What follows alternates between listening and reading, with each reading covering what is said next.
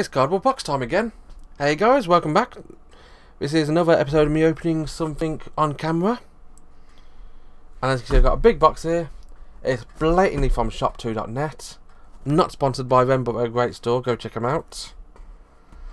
I don't think they have a referral link, but if they do, I'll pop it in the description below.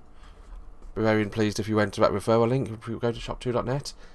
If they don't have a referral link, just go with it anyway. They're worth the money. And this is something which has arrived today in the mail.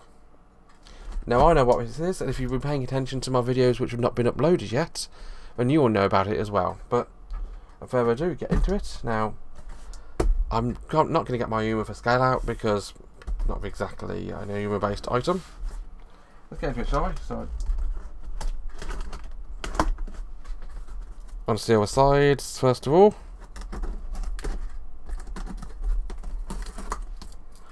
And round the top of it.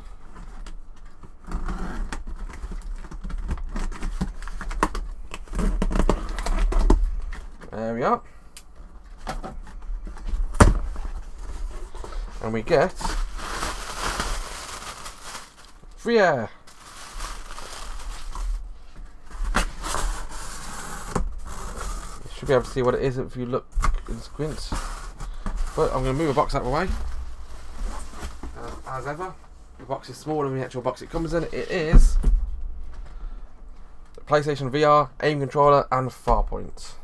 You'll need these. I've got that. Apparently you don't need a PlayStation 4 for it. You just need the VR controllers. Look out for more VR Aim Controller compatible games coming soon. That's good news. Yeah, this is the new PlayStation VR Aim Controller. Effectively the light gun for PlayStation. But rather than being this is quite literally a light gun because it's a gun with a little light on the end. Let's flip it around and see what we see. We're back. It's got the picture there, what it does. Picture of a game. 1 player. 2 player co-op online. Installation, DualShock compatible. But why not would you use DualShock if you're buying this thing? It's 1080p. VR compatible and AIM compatible. Now, don't know if you remember, but when I was first buying a PlayStation VR, I actually went to Eurogamer Expo. There's a few videos about it actually on my channel around the time, and apparently I had to book VR experiences many months in advance. Well, I missed that because I went on a spur of a moment type of thing. But I managed to look in and get myself a chance to play on PlayStation VR. The game you get to play is random. Basically, whichever game is available when your turn comes up is the game you play. Now, I was hoping to play something like, I think it was Drive Club I had there, or one of the other games. I'm not a shooter guy, but I ended up playing Farpoint. And I have to tell you, it's the game which sold me on VR. Like I say, I'm not much of a shooter guy. I'm okay with mouse and keyboard. I'm terrible with a controller.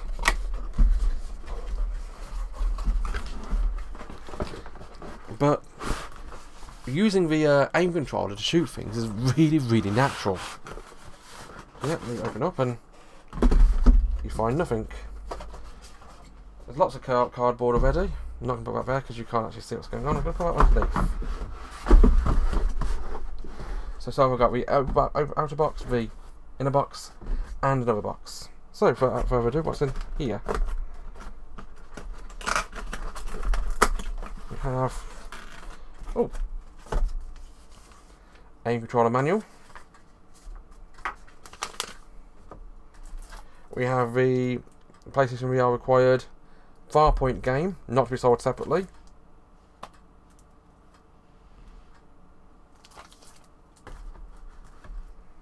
And if I lift this up, I'm actually going to put that back there. I'll put that back there actually. Don't need that. As if you don't know how to use an aim controller. And lift it up here.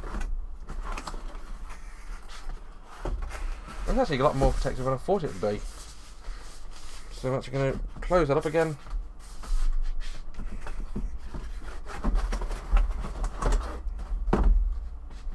And we've got a plastic wrap, which you can open up. You should be able to start seeing it now.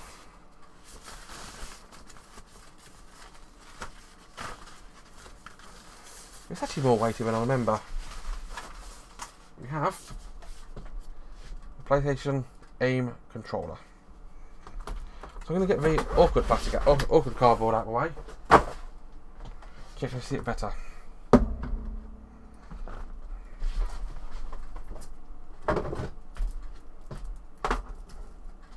So there we are. There is the PlayStation Aim Controller, and you hold it like that sort of way, and you got a little.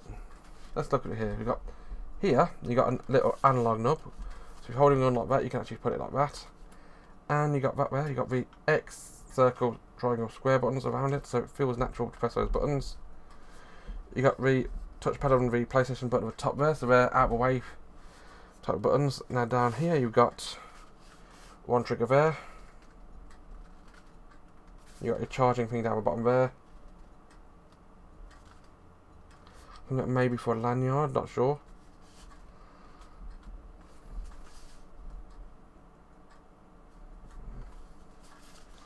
Now back there you got the L1 and L2 buttons, so if you see them there. Actually front trigger buttons, and you also got the options, the share button there.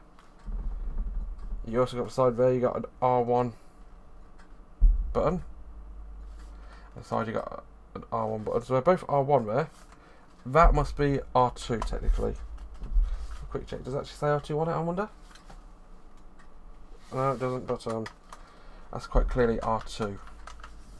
You got your main left analog stick and your D-pad. So you can be firing away, pew pew pew pew pew. And I kid you not, it looks plasticky. It feels firm in your hand though. Look, at the end of it, you've got this light bulb which will glow up, and so you can track it with a PlayStation camera for VR stuff. And you may be moving around and shooting stuff with it. In fact, I'm moving around a bit now at the moment, making sure that if I've got enough room where I am right now, the only thing I'm likely to hit with it is actually the microphone, which I'm going to try and position in a way where I'm not going to hit it, because I will be recording and potentially streaming Farpoint. So this is a game which sold me on my controller, and I like it. It doesn't look hugely gun-like. The only reason why you know it's a gun is because of the trigger, but it looked fun. Like, kidding you not, you move around, you aim it, and your character in the game aims how you aimed. It sounds like it sounds right. It sounds like that's what it should do. But there's no way. Somebody tells you that, you think there's no way that can be true. That doesn't make sense at all. Of course, another thing, you got the game, you got the Farpoint how to play things.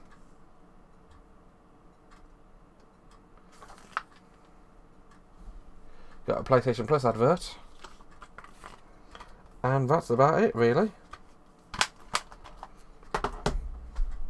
So this has been a new Farpoint unboxing with the PlayStation Aim Controller. Like I said, I'm going to be playing this at some point, so I'm probably going to upload this video and start playing it shortly after that. So if this video is up, check me out on Twitch. I'll probably be streaming it. That's twitch.tv/Fudce_. Why the underscore? Because Twitch. Back when I signed up for Twitch, I'm not sure if you can do it now, but back when I signed up for Twitch, you had to have 6 characters or long in your name, and obviously Fudce is only 5 characters. So I'm Fudce_.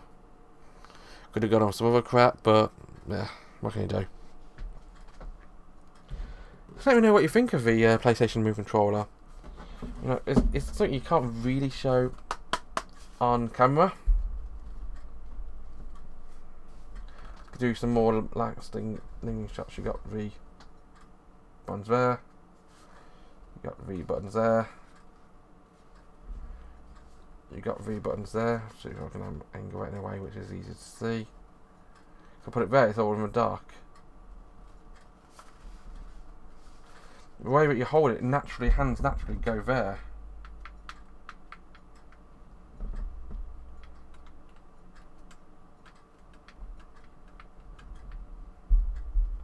And of course you've got the button down there as well. So yeah, it really does feel firm. So I'm going to charge this up, I'm going to upload this video and play a bit of Farpoint later. Well, thank you very much for watching. Have a wonderful day. Bye bye.